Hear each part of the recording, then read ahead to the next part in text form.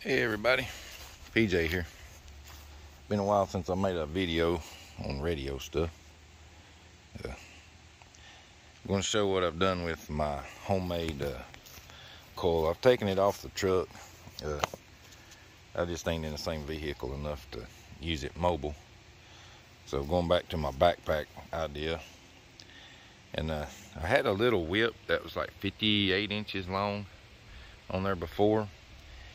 And I had an idea yesterday, or day before yesterday. I got an old Cushcraft 2-meter antenna that I don't use. So it's like, hey, I bet I can make a telescoping, however you want to say it, whip for this thing. So that's what I did. I cut it off, and I can adjust that. I can move that all the way out to 8 feet. But in the process of doing that, I learned something. Now, I don't know if I learned something that works on every antenna, but it's definitely going to work on my homemade coil, because I got a 30-foot counterpoise just laid on the ground. Didn't really make no difference with it up in there. I put it on the stub. Didn't make no difference, so I just laid it on the ground. But it definitely makes a difference with it on if you don't put it on. I've got 25 foot of coax run up down here in the yard. But what I found, I was thinking the 8-foot whip would really make a difference. But that actually ended up being the opposite. What I've got here, which I had to take the shunt that I had on there on the vehicle. On the vehicle, you got to put the shunt on it. I took it off as soon as I did. On 40 meters, the lowest I could get was a 3.5 SWR on it, on the analyzer. As soon as I took the shunt off and the lowest point, it dropped to a 1.1.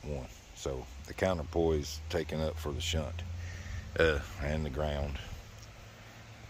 But not to make it too long, or this video too long, this is 41 inches. I started playing with the height, which is definitely the opposite of what I thought it would be. 8 foot, I never could get it. What was happening when I moved it 8 foot is 40 meters would be like way up here somewhere. Actually, I think that was it right there. So I was like in the middle of the coil. Well, I was like, I want to use the whole coil for all bands. So I started playing with the height, and the old one I had on there was like 58 inches, I think. And I never could get like 10 meters good with it. So again, I started playing with the heights, and I got a lot of antenna left if I ever need it, so I can actually pull that out to 8 foot if I want.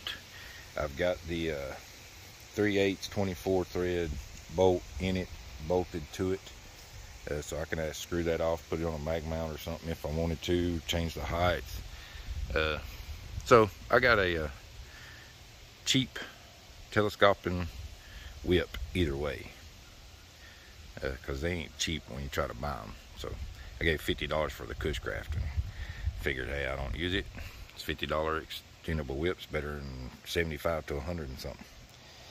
Anyway, now what I got, 40 meters is right there, 20. No, 20. That's 20. That's my old mark there. I need to clean that off. So 40 is way down here. That's it right there. This right here is 20, 15, and 10 right there. And you see 10 goes almost up to the top. 40 almost goes all the way to the bottom. So now I'm able to use my entire coil. If I was to lengthen that any, I'll lose 10 meters. So to speak. If I shorten it any, I'll lose 40. I can't get 80 with this. I even tried, even with the 8 foot, it didn't give me 80. That's when I was like, okay, I'm gonna just make it shorter and see what happens. So that's what I did. But that's where I'm at. I got it all put together where I can take it apart and do what I want to with it here and there, clean it out. I gotta fix my connectors on it. The buddy pole connectors did not work good on the 12 gauge wire. They're probably made for like 14 or something. So I got to figure out some way to connect that a little bit better where I can move it from one to the other. Maybe put some tabs on these or something. Or if that stays good, I might just be able to do that. I'm just sliding that in, but I'm afraid it ain't gonna get a good connection, even though it's getting one to get my meter. But anyway, this is what I got. I got it all wrote down.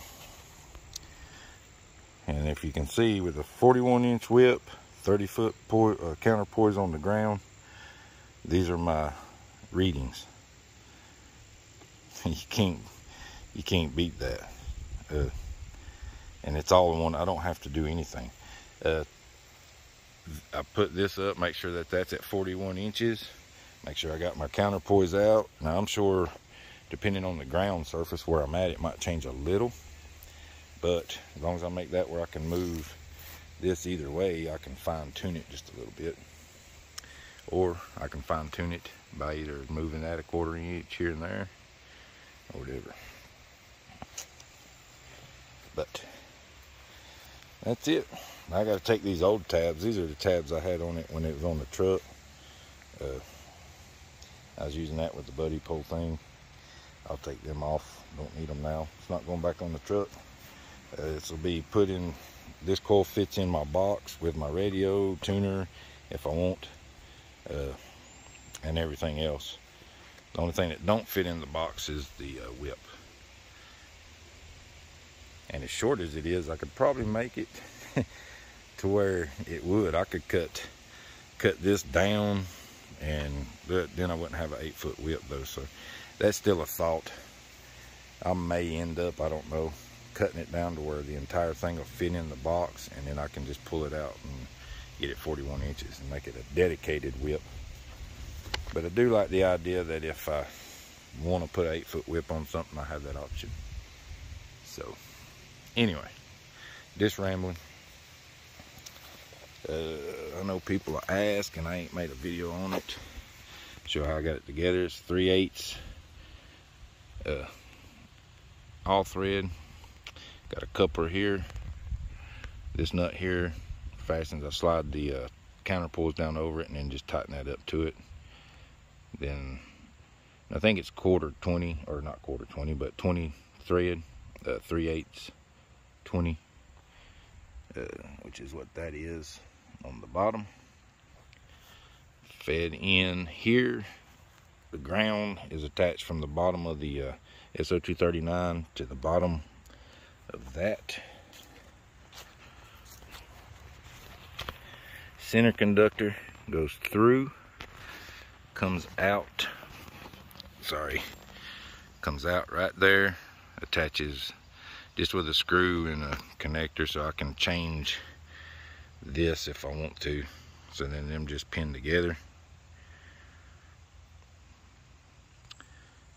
Like I say, then the SO239 right here is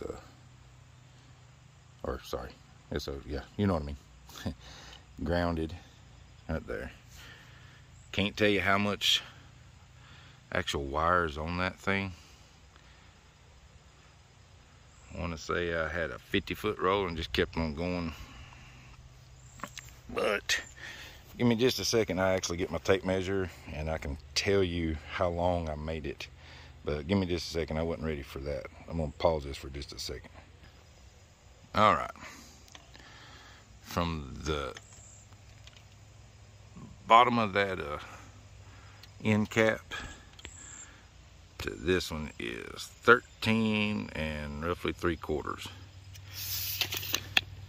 And then that's just weed eater line in between it. The wire comes out at the top, connects underneath that nut to ground it, so I got continuity all the way up into the radio. Down here it's cut off, so the wire comes out from the top down through, goes all the way down and stops right here. It's not connected to anything on the bottom. And all I'm doing here is making the center conductor longer and up. So that just makes the wire basically longer, the antenna. So like I say, I don't have a measurement on the wire itself, so I don't know how much I used, but like I say, in between the two end caps, 13 3/4. So I just wrap to that point, drill a hole, put it in there, and that should give you enough turns. That's an 1 1/4 pipe is what that is. So easily made. One of these days I'm gonna take it somewhere and we'll test it out on the radio portable. Busy time of year this year, or this time of year for us, so I don't get out as much doing stuff like that, but definitely gonna have to while it's pretty.